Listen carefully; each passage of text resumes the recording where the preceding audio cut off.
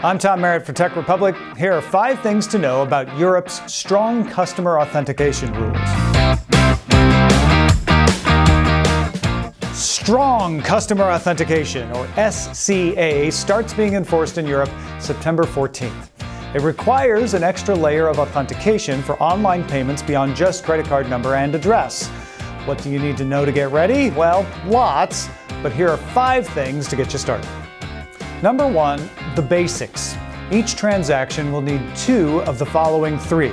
Something the customer knows, like a PIN or password, something they have, like a smartphone or a one-time token, and something they are, like a fingerprint or a Face ID scan. Coming in at number 2, if you don't prepare, it could drop your sales.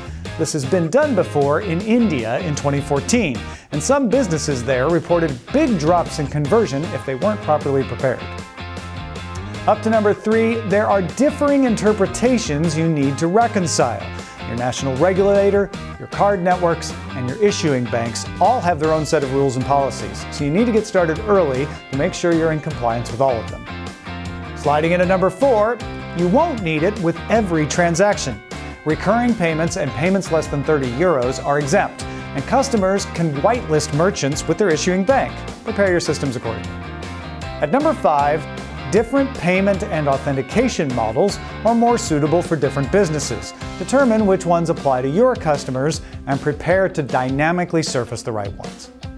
It's another complex internet regulation you have to deal with, but on the bright side, it will likely drive adoption of secure methods of payment, and you rarely hear people complain that they had too much security on their product. Well, not as much anymore.